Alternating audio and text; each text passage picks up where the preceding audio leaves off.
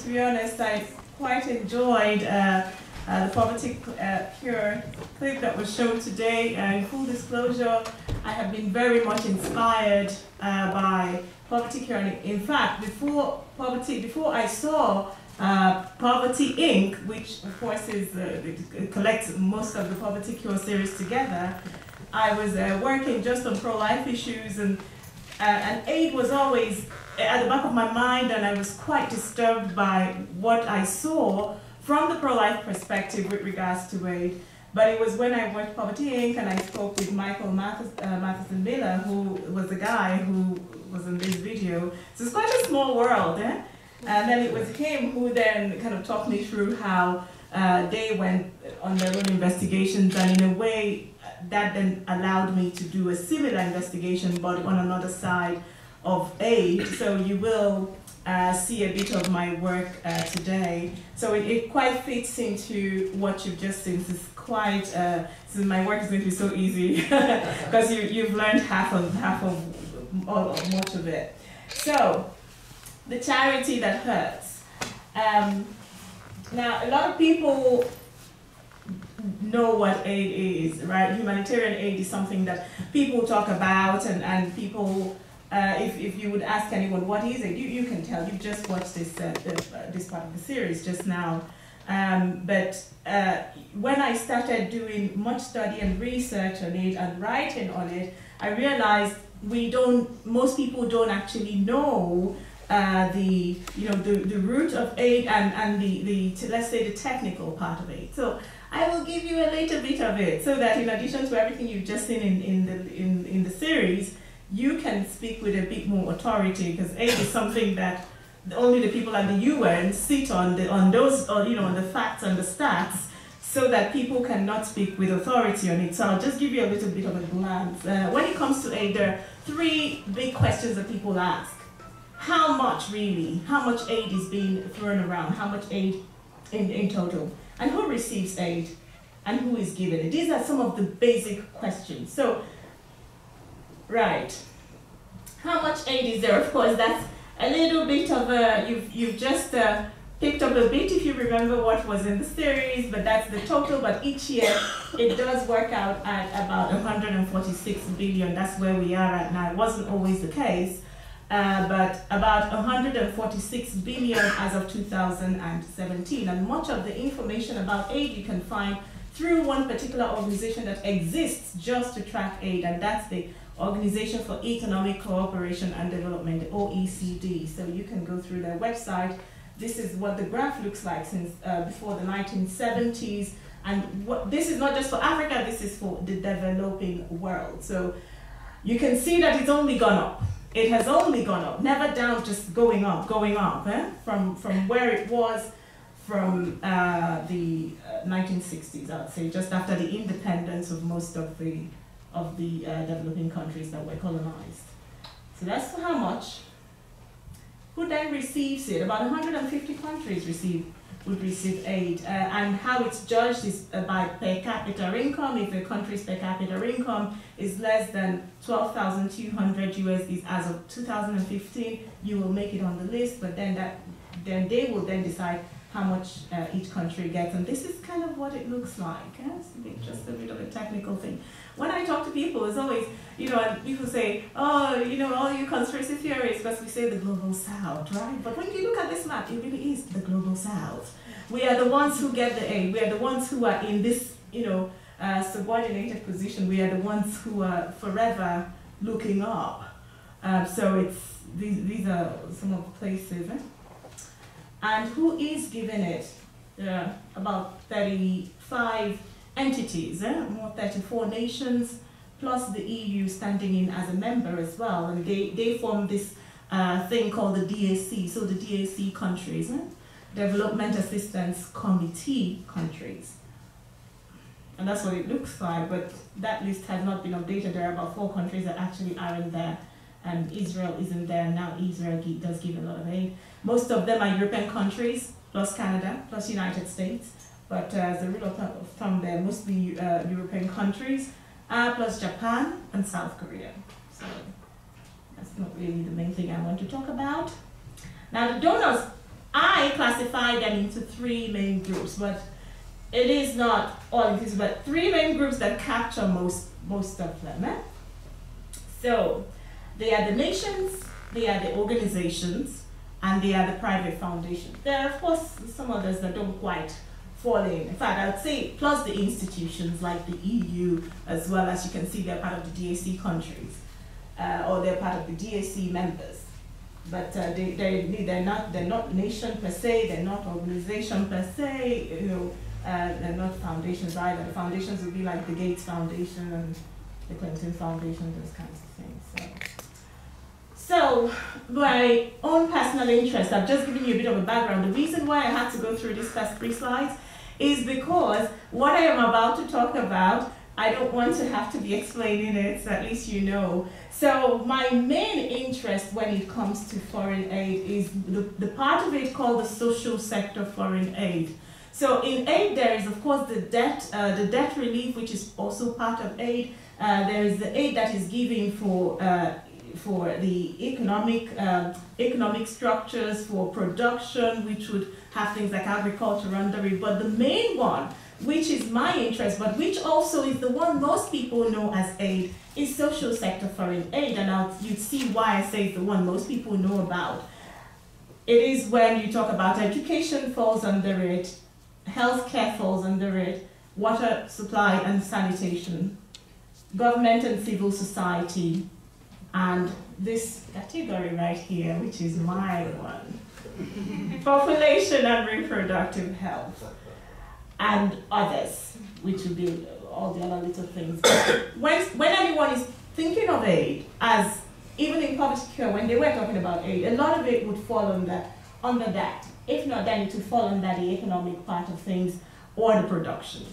So these are the things that we get money for as aid receiving countries under social sector foreign aid. And I mean, each country will get money for education, money for this, money for that, and you will get money according to what the donor thinks you need. So it's how they rate it each year. They give you know, it's like a parent giving a child money for pocket money, and they decide how much you get for the sweets and for the food and for the whatever. So unmet demands of the people, though. The unmet demands of the people, because when they give us this, they talk about our unmet needs. It's something, the unmet need has been something I find quite problematic, because we hear it everywhere. We go to the United Nations, we hear people talking about the unmet need of African women, the unmet need, and they keep putting money here and they keep saying, but there's the unmet need for that. But I have gone through different African countries, and what I like to say to people is that Africans actually have the unmet demand, not what you think is the unmet need, it's the unmet demand. And when you come into a country, what the easiest way that one can actually find out what is it that is important to the Canadian people, or to the American people, or to the Nigerian people, or to the Nicaraguans. The fastest way and the most reliable way, I would say, is to listen very closely when the politics is on. Because whenever there is it's political season, then the politicians begin to promise the people what they think the people want, or what the people always demand. So anytime we hear a politician promising reproductive rights and all those things, you know an election is about to happen, and it's in a Western country. So last election season in my country, we just had elections a few weeks ago, only a few weeks ago, back in, I think, like 3 or 4 weeks ago. And during the election season, when things were hot, I was following very closely the Twitter account, because I live on Twitter and it's a bad thing, don't do that. Don't be like me. So, but I was following the Twitter account of the main contender against the sitting president. So Atiku, this was one of his campaign accounts. And look at the list of things that they're promising that he was promising, or his campaign was promising the Nigerian people. It does kind of match a little bit some of the things in the social sector foreign aid, if you look at it. But the one thing that you notice that isn't there is reproductive health. because nobody goes around in African countries promising people reproductive health or population anything, because people will then not vote you. They will know not to vote you. But education, you know, employment, security, the economy, infrastructure, these are the things that Africans are asking for themselves. And even if you're not too sure, you just open your ears and eyes during their elections, because every country has elections, and they're campaigning in the same strategies.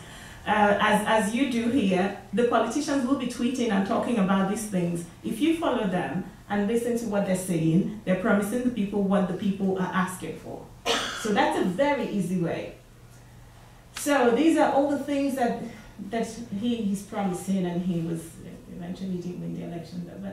But yeah, those are the things. Now, I'm so sorry, the screen is a little bit small, but with limited resources, what is going to population programs? So just bearing in mind what you've just seen now about what we are talking about during our own election seasons in different African countries, and my country particularly, which is of course a big African country that you can see, you can get a very good feel of what it is like in other places.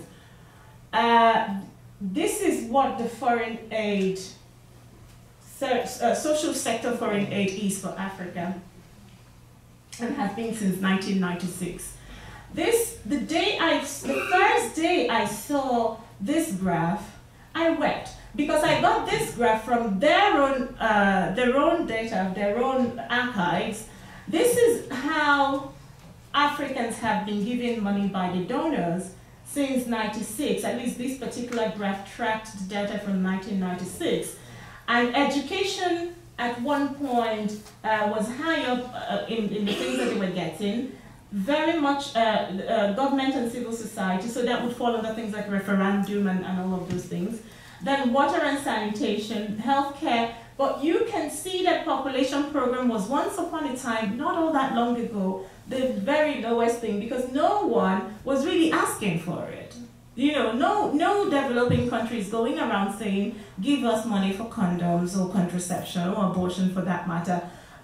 And the donors perhaps at the time still cared about what the recipients were asking for, what they felt the recipients were asking for.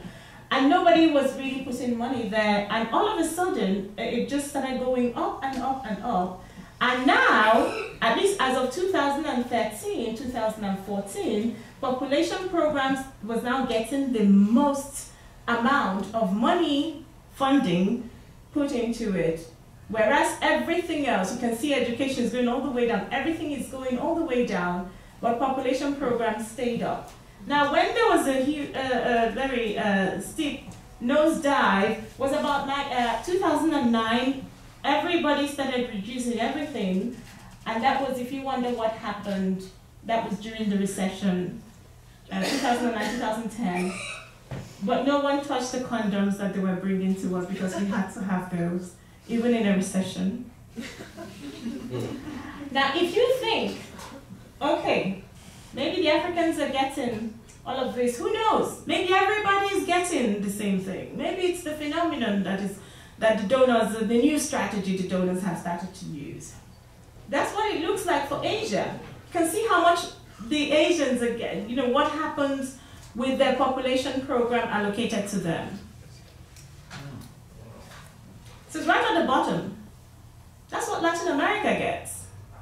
Same graph. But everything else is on top. The population just kind of has stayed pretty much the same, close to zero. And that's what, what was that? Oceania. This is Oceania. So the Fiji Islands and all those little countries out there that are developing countries, that's again the same, quite similar. The Americas, and that's Africa. So you can see what they're doing to the Africans. But the Africans, more than anybody else, are actually rejecting. They're very particular about not wanting this, and yet this is what comes to us, or how it's been allocated from the mid-90s. Oh well. So, the actual expenditure in 1993 for everyone, for all the developing countries, the donors were giving about 610 million. As of 1993 was 610 million given to population programs and reproductive health expenditure. That was what was being spent. By 2012, only 19 years, $12.4 billion. If you wonder how much increase has happened, if you can wrap your head around this kind of percentage increase. I couldn't. I did the math several times. It's correct though. 1,932% increase on the money, the condom money, basically. So a total of more than $100 billion given in over 20 years. And Africa gets about 70% of all that, by the way. And that's why our graph just looks incredibly crazy, just going up. So 70% goes to Africa. This is again another look at that graph, the same graph, but this is what each Western country is giving, because that's what all the donors together are giving. So all the DAC members are given, but this is each of the DAC members and what they give. And if you wonder, everywhere you see red is it's population health for population. So I took the liberty to do that just for you, so that you can see what your country is doing now. Well, this was in 2014, so everyone knows that 2014 was, of course, another administration. So this was kind of what it looked like, and that's what Britain looked like, and that's what the United States looked like. So the Canadians in 2014 were giving 17.6% to education to Africa, so particularly to Africa. They were giving 18.2% to health. They were giving 3.3% to population and reproductive health. So I then did a comparison of all of them just so that you can see. Yeah? The UK was given 4.3% to education. They were giving only 5% to health. 43.8% to population and reproductive health. The United States was very similar, 4% to education, 8.4% to health, 31.4% to population. And mind you, this is of everything that is given to Africa. This is so a good third, and this for the United Kingdom in that particular year, it was almost half of everything they gave us was for reproductive health. And the Canadians, of course, you just saw all the statistics. It's the same thing, yeah. So you can see how you compared in 2014.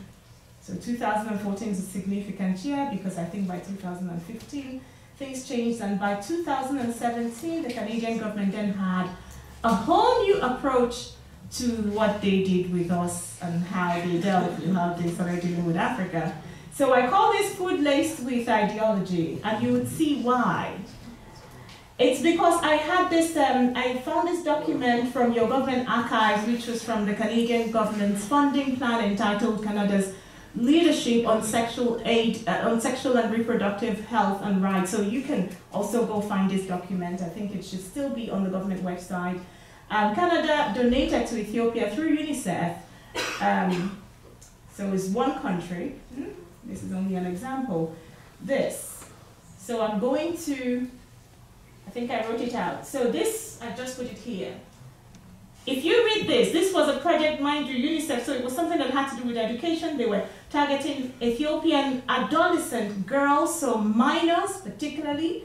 But in here, your government says they're giving 15 million over the period from 2017 to 2022. They were to provide youth-friendly sexual and reproductive health and rights services. Mind you, these are to children, Ethiopian children, including family planning to children, and nutritional services, that's food, so they can't miss that, within the health system, schools and communities to reach in school and out of school adolescent girls. So the Canadian government by 2017 got to a point where they were spending this amount of millions targeting Ethiopian children, minors, adolescents, with a nutritional program, with a program that was food, essentially food, and they were going to wherever they could because they needed to get the girls in or out of school. But what was most interesting in this is that they put sexual and reproductive health and rights in it. So as they're giving them food, they're also sterilizing them or what have you. So that's your 2017 where they are. Now, but someone might just say, but isn't this for the good of Africa? Isn't this for the good of Africa? I've had people ask me that question a lot of times. Yes, we have all these problems, you know, people are poor, shouldn't they get this amount of condoms or these, you know, shouldn't our adolescent girls be getting their implants and all whatnot from the donors? And I just want to tell you the story of what happened in Uganda with HIV by 1989. Uganda was one of the hardest hit countries in Africa, even though a lot of the countries were very much hard hit. But in Uganda it was particularly bad because a good third of the adult population had contracted HIV/AIDS. So by 2001, that the figure had dropped all the way to 5%. This is up to today, 2019. This is the most striking and dramatic drop in HIV ever recorded in history, anywhere. Okay. So, but what exactly happened? This was what we found happened. Sorry, this poster is quite tattered, and I'll tell you why it's now tattered. This was the program that was launched by the Ugandan government, particularly the First Lady's office, because if you look here, it says the Office of the First Lady. It was an abstinence program, and it was all over the country during the time this happened to them. So she's keeping herself for marriage. What about you? This was the What About You project, and they were going into schools and they were teaching people about abstinence, teaching people about monogamy and fidelity. The government was right on it. The church joined in, and the church did a lot of amazing work, because I have spoken with Ugandan bishops, and a lot of them were involved in this project. But the project was both a faith-based project and just a regular government-driven and government-supported project.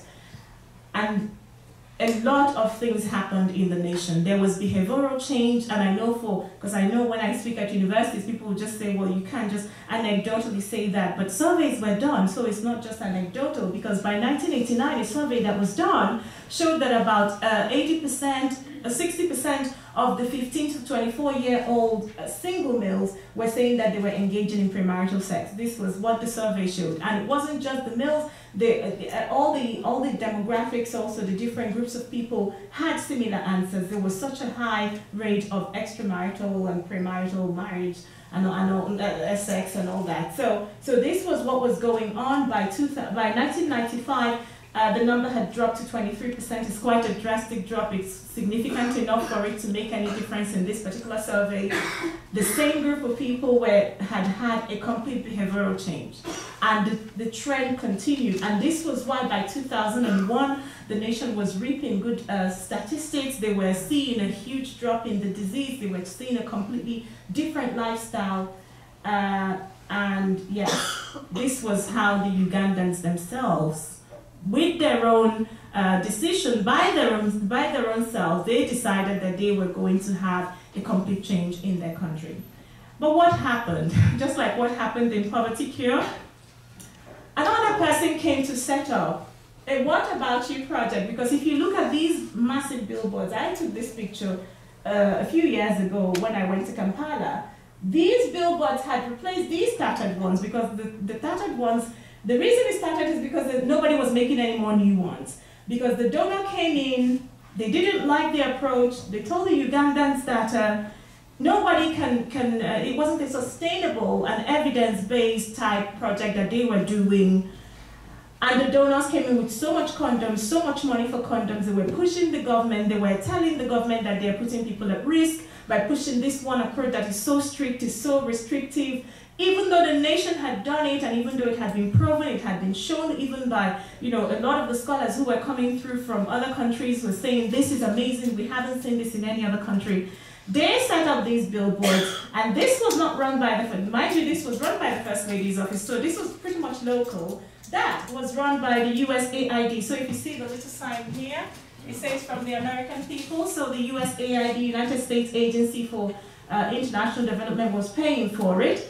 They stole, which I find the most wicked thing in this is that they stole this particular phrase, "What about you?" This was the "What about you" campaign. So this guy says, I am in charge of my condoms. What about you? Right at the bottom. So they replaced this in such a way that people don't notice that there has been a complete replacement. So this is exactly how the Ugandans were hurt. Because that 5% figure is no longer the case. It has gone up again, and it's going up. Maybe about 10% now. So they're no longer at that point of abstinence. The whole abstinence program was completely defunded. The government has been distracted. Of course, you know, where African leaders, when there's enough pressure and enough money, there was so much money being thrown. You saw the $12 billion. This is what it is for. When it comes to things like condoms, they have an unlimited amount of money that will go into it. So this is what happened in this African country, and it's only symbolic because it keeps happening. Wherever the Africans decide we want to do our own approach, somebody comes and replaces it.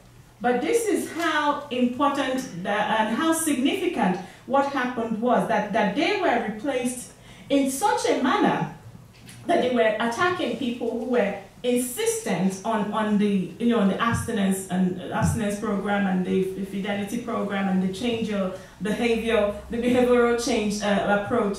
They came, they were demonizing them, they were attacking them, they were telling them that what they were doing was not scientific, it wasn't evidence-based, to the point that this Let My People Go AIDS Profiteers is actually just an article, and the reason that I keep telling people about this article is because it was published at the time in 2008 by Washington Post, but now it's gone into some kind of archive, so it's so hard to find online, but you can still find it and read the entire article because I think it's worth a read. It was written by this man, Reverend Sam Rutakaira. Rutakaira was the co-chair of Uganda's National AIDS Prevention Committee.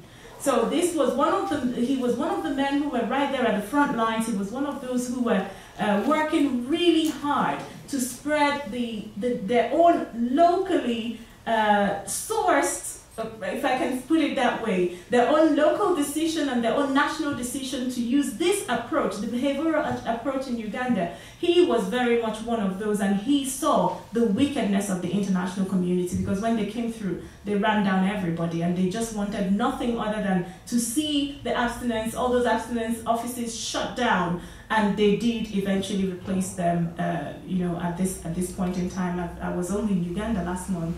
There is not like that kind of big drive-through, everybody talking about abstinence. So this guy wrote this article, which was published at the time, but now I don't know.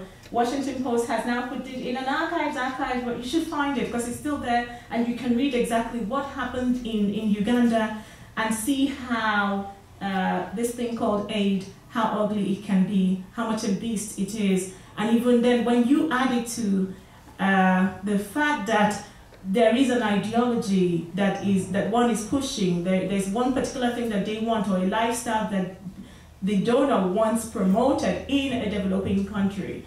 That's even a more dangerous combination. And the AIDS project was one of those that showed it.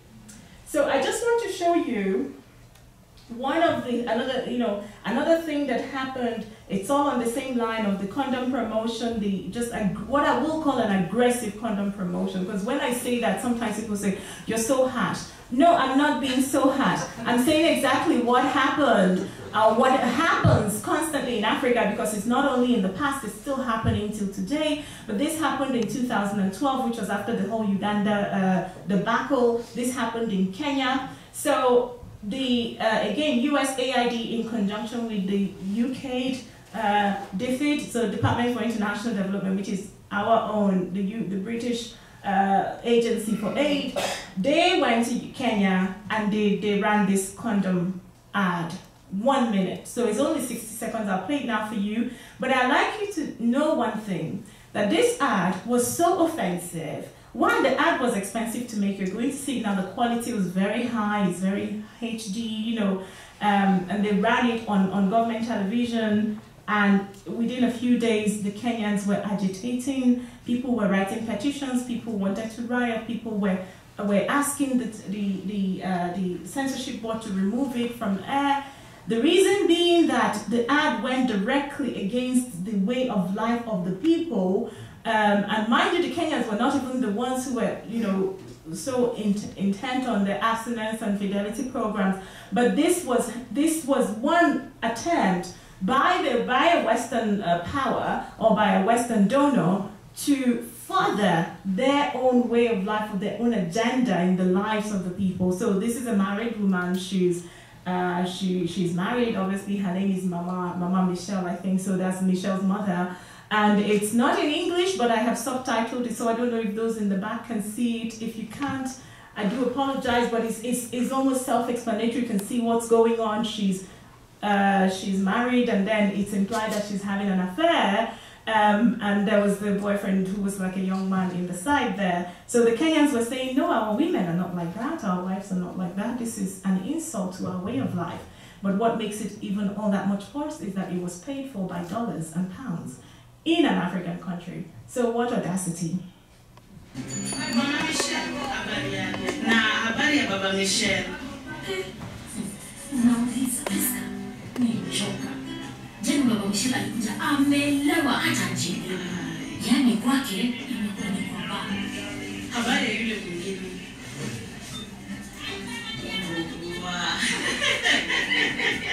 Zani za kwa haribu kila wakati. Lakini sio kwa mimi sina raha. Mwamba nitosha. Na kijijua kwa sasa. Tunataka sana. Na unatumia kondom. Najua mnapendana, lakini ujue kuna magonjwa huko nje. Kwa hivyo ujichunge wewe, uchunge wale unawapenda. Chunga familia yako. Usisahau kuweka kondom kwenye nyumba. Sawa. Chochote umeamua, wakini unaopenda, weka kondom mpangoni. You can see who paid for it, so it's right there. This is really, I mean, the first day I saw this, I mean, I am not Kenyan, so I couldn't understand, but it was self-explanatory, and I knew what was going on because there was so much complaints about it, but I had to get someone to translate it. But this is an insult. And this is what the donors do everywhere they go in the developing world, especially in African countries. Nobody can come into Canada and run an ad that is against your way of life or your values as a nation from outside your country. This is absolutely unacceptable. But it did happen in Kenya, and they did it on, like, they pushed to see how the people would react. And of course, there was such an immediate response, and it was removed. But this would have cost them a lot of money to make. You see the quality of it, you see how the sound, everything is so expensive. And so, you know, and that's how the taxpayers' money go.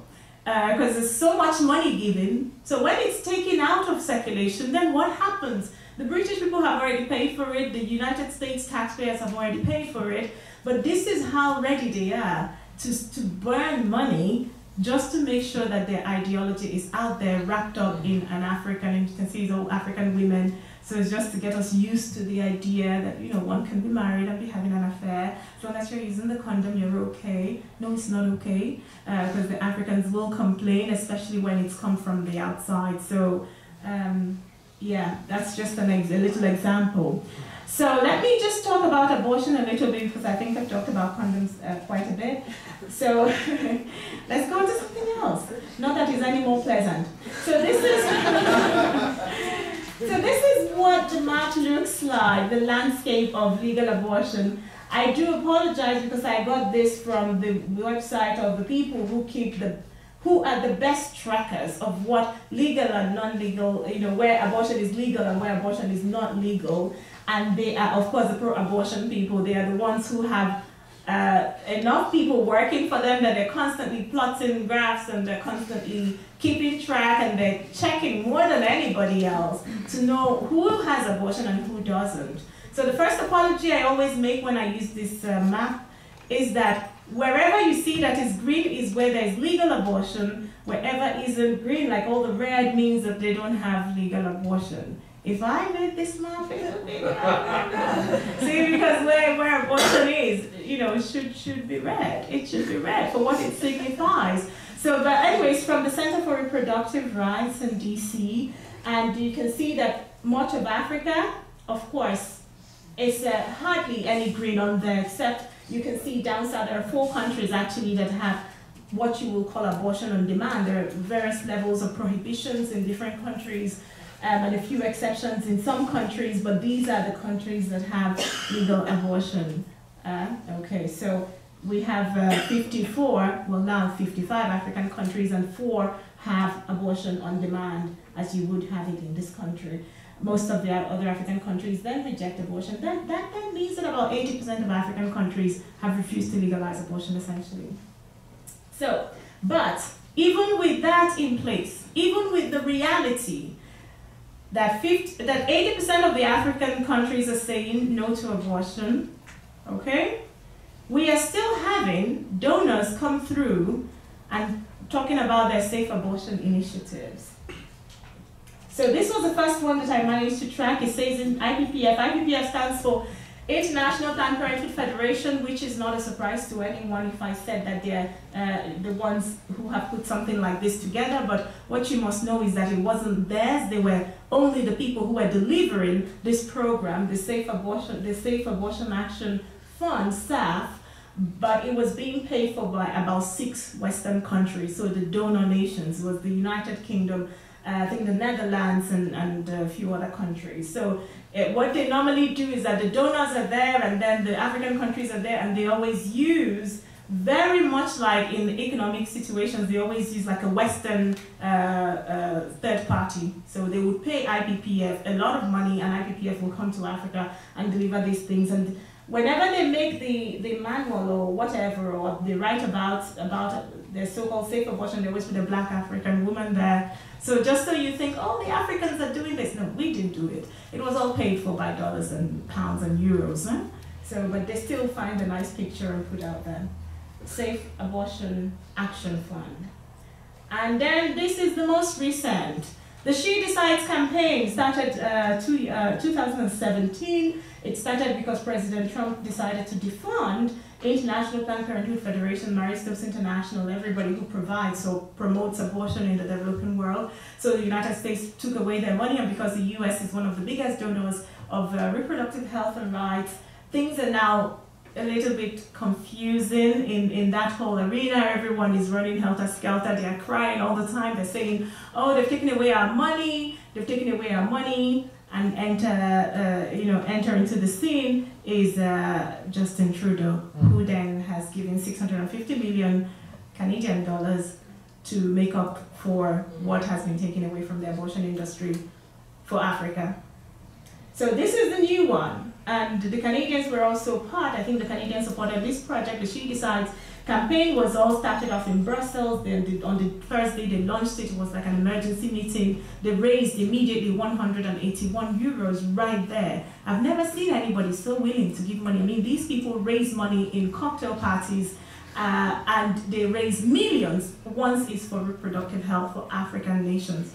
Sometimes I tell my fellow brothers and sisters in Africa that I don't know if you know how eager these people are to see you aborting your own children and sterilizing yourselves into extinction, because I've never seen anyone so willing to give money as a Western donor who you tell about reproductive health or whatever in Africa. So you can see again, African kids, but She Decides is purely an abortion, a safe abortion initiative, but that is donor funded. So the donors will versus the recipients' ways. Now you saw this, the Safe Abortion Action Fund. So anytime they talk about African abortion on the international scene, even at the United Nations, I was only there 16 days ago, 2 weeks and a bit ago. they always put safe abortion, you know, they don't just talk abortion, they talk of safe abortion. So you would see a lot of materials that have safe abortion written on it. But just so you see where the African people stand, this is a picture that was taken in Sierra Leone by a lady that I know because I went out to Sierra Leone a few years ago when somebody was pushing an abortion bill out there. And you can see that she has written on this, these women were doing their own protests, a local protest. I didn't tell them to protest, I came there to help them. And these women were more pro-life than myself, so I just sat to the side and we took pictures. It's great. I mean, these women were there. You know, she said, we don't need any safe abortion because that bill that was being pushed in Sierra Leone was being pushed as a safe abortion bill. So she writes, we don't need any safe abortion as nothing is safe in killing. So we say no to abortion. This was a homemade sign. This was a sign that this woman decided to make in her own home. And to let people know, I always tell people, I did not make this sign because nothing is spelled wrong. Okay, so this is something she does on her own. And everyone, they're all like against abortion, so strongly against abortion. And I've seen many, many women, especially rural women, especially poor women, especially just women who all they want is to protect their own children. And they know what abortion is. They absolutely know what abortion is. They just think it's wrong. And they don't want anybody coming from anywhere to tell them it can be right. They just want to, you know, they just want to protect their children and their grandchildren and their own bloodlines. So that's, you know, this is what you can see, the nice sleek one that is made in London. And, you know, with an African woman there, this woman probably would feel the same way as that, where she wouldn't know her pictures being used to promote a safe abortion action fund. Well, that's just by the way. The Africans never respond. Yes, because if you take the picture of a woman in a village and you put it on an abortion manual, she doesn't know, okay? If it's here, she'll sue you. And one day I just said, I'm going to go to Africa when I get money and get a legal fund and we get women to sue people and really get out of poverty. So, but then these are the ones who are constantly ignored when the donors come. This is a picture we took in Sierra Leone when they were, women came out in full force, just women coming out to protest the abortion bill that was being pushed at their parliament.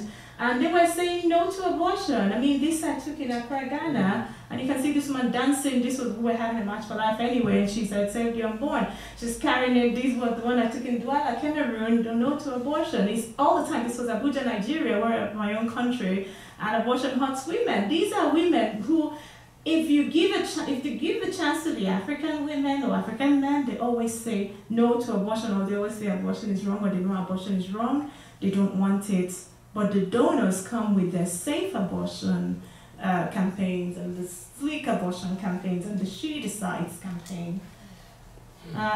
Anyway, so here is something more, you know, I'm a scientist, so I always love to move with numbers and figures because yes, we have all the anecdotal and all the pictures we've taken in Douala and Accra and, you know, Freetown, all these places. But I love to move with data as well because data does not lie, the facts do not lie.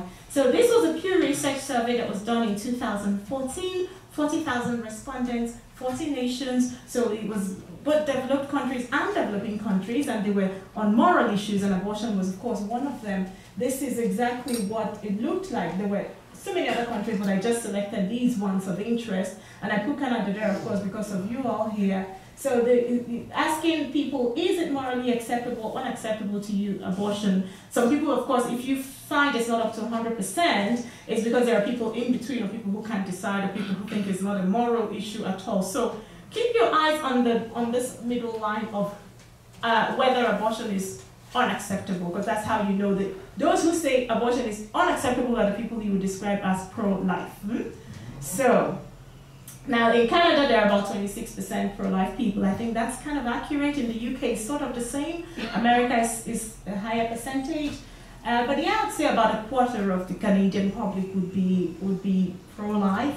In South Africa, where abortion has been legal for 22 years now, it's 61% against abortion, strongly against abortion under any circumstance.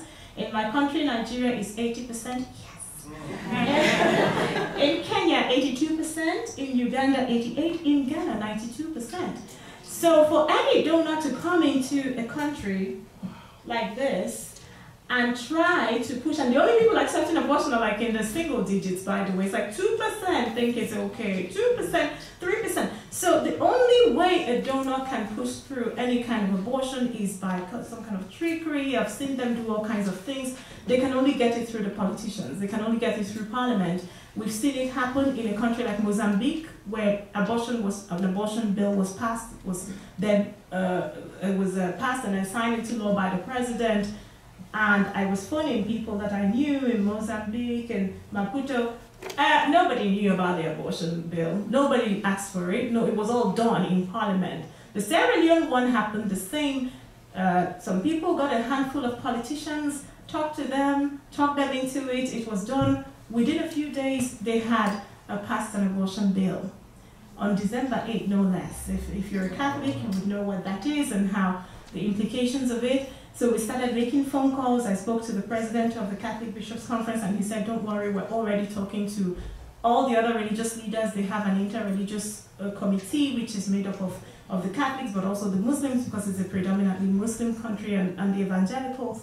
So they all went as a religious leaders delegation to the president's office, and they told the president, you dare not sign this bill into law, because then we will go and tell the people that you did this, and then you will not be, people will vote you out of office. And we watched something miraculous happen, that the president said, you know, I can't sign this bill. This was in 2015, and ever since, they have been, the pro-abortion people from America and Canada and the UK have been pushing for Sierra Leone to legalize abortion. The Sierra Leoneans have just said, no, we're not going to have it. So there's the bill that passed the House unanimously almost, and just was never signed into law. And the people were happier for it. Nobody protested except the people from the West.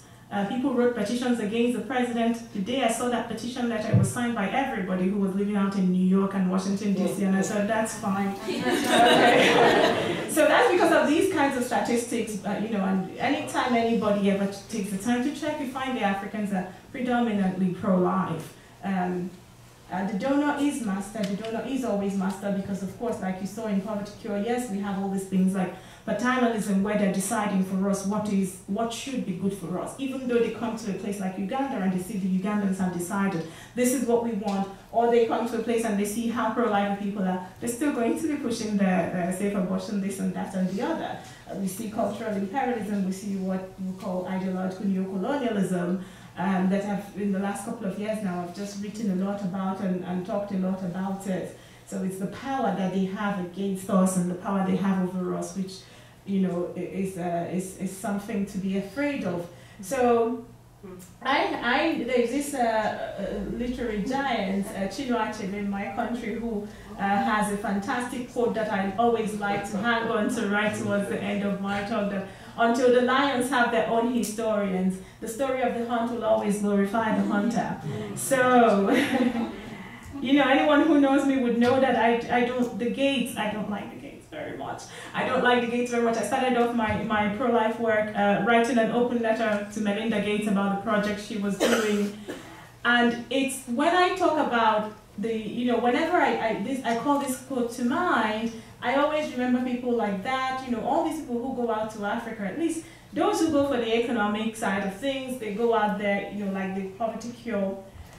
It's a little bit different because they're going out and sometimes, yeah, well, all the time they hurt, most times they hurt people. But many times you talk to someone like Bondo, probably he wants, you know, he just thinks he's doing some good, and, you know, they're feeling so sorry for the Africans.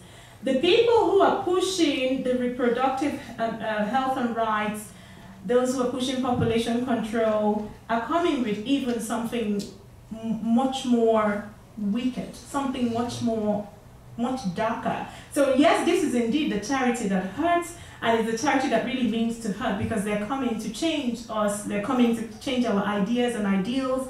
It is something higher than those who are just coming and destroying our economies and making us dependent and giving us aid, like, you know, like something I would compare to someone. I work in a hospital, so it's just like getting somebody who is walking about and putting them on life support. even though they can walk around.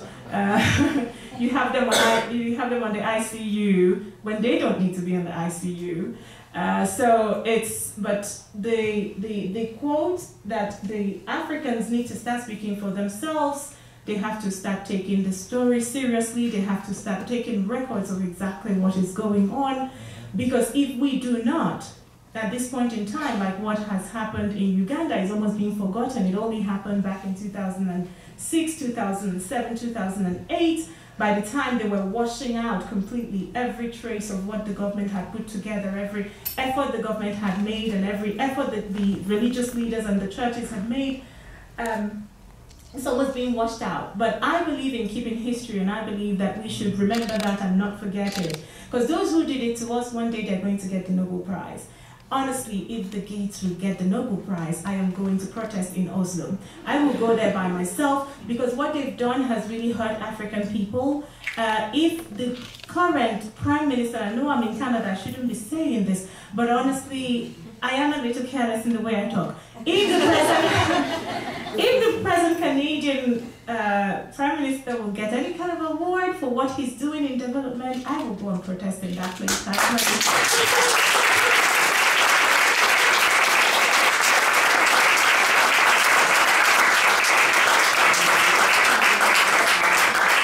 Yeah, because they're hurting us. You've seen all of these things, I've shown you the graphs and all of that.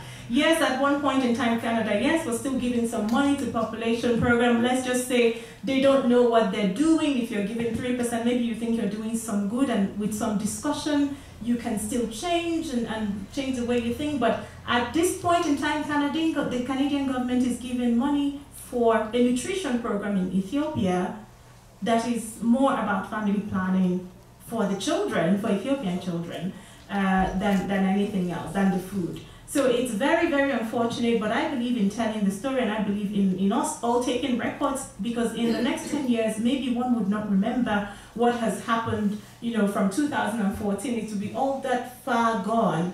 And that's why I decided to make my documentary Strings Attached, which I'm going to play for you 6 minutes, if we have 6 minutes.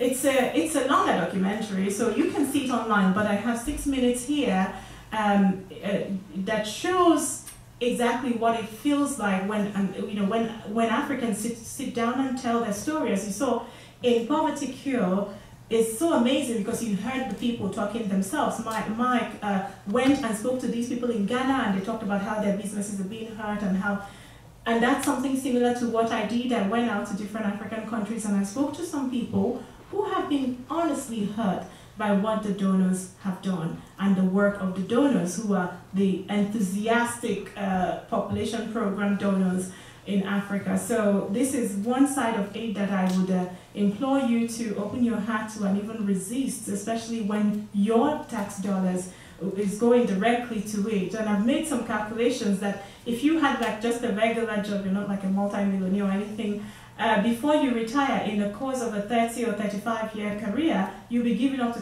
10,000 Canadian dollars to this kind of project in the course of your one career. So if you think it's not a lot of money, it is. Yeah, so you give 10,000 over 30 years or so to these kinds of projects. You should resist it, because it's your money paying for all the billboards and all of that. So I do thank you for your attention, and I hope that you enjoyed the little bit of Strings Attached that I've brought today. And I have the book. It's not a lot, but I apologize. I came from Notre Dame to here, and they took a lot of those books. You know how people in Notre Dame, they just bought the book. So I only brought 20 copies. Apologies, it's on Amazon as well. But let the conversation continue, and I applaud you for this program that you do, and that you're taking the effort to understand exactly what charity is and how charity indeed can help or hurt people. Thank you.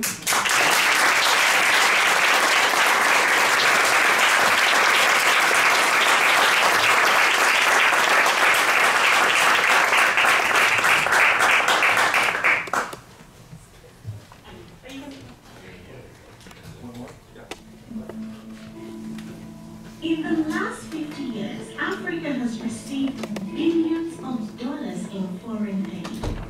But in the last few decades, Western donors have shown more enthusiasm to fund sexual and reproductive health and rights, population programs, family planning, and even abortions in Africa. According to the 2014 report of the Organization for Economic Cooperation and Development, an organization that tracks foreign aid, Africa received from their Western donors more funding for population programs than they received for education, healthcare, water and sanitation. I'm pleased to announce that the Government of Canada will be investing $650 million in sexual and reproductive health programs for women over a period of 3 years. I'm just wondering why somebody would be so concerned with the affairs of another nation, especially when it comes to issues of abortion. We have seen women cry and weep and wail and groan. We have seen women depressed, too depressed that we cannot even administer counsel at that moment. We have seen women lose their jobs because they are too depressed to go to work. We have seen women lose their families, lose their husbands because they cannot cope with the trauma of abortion, the depression they are going through, the anger that they are going through. Surely, is that development? I got pregnant and the first thought was to abort. So I went to a clinic. That's what I just asked for. I just went and said, I want to do an abortion. And there was no counseling or anything, so they just did it. When I was 18, I just completed my high school, and I got myself involved in a relationship that I got pregnant, and I was a very naive girl. I didn't know about abortion much at that time. When I spoke to somebody who was very significant to me, a family friend who I looked up to, they told me that they would help me to take care of it. Shortly, I found myself on an operation table, and when about 20 minutes my baby was born, I walked in there and I walked out without my baby. I think they should really know that they are hurting others. My family was affected too. If I'm sad for a day, they are scared. Oh no, the depression is back. They went through a lot trying to figure out what you're going with me, how to support. Because no one tells you what after the abortion. You never get to hear of those who regretted the abortion. It's just quick, out, you're done. How much are you paying? That is not fair. Anna Awaro encountered Marie Stokes in her village, where the organization was given free contraceptives. She was talked into accepting a long-acting contraceptive implant known as Norplant. If Norplant sounds familiar to you, it is because back in 1999, it made headlines like this, and this, and this. Yet, long after countless women in the West rejected this device, it was being given to African women in rural places where most do not even have access to hospitals and doctors who can help them in the event of side effects. The difference between these African women and the women in the West is that no one bothered to compensate them for the device that destroyed their lives with symptoms like these.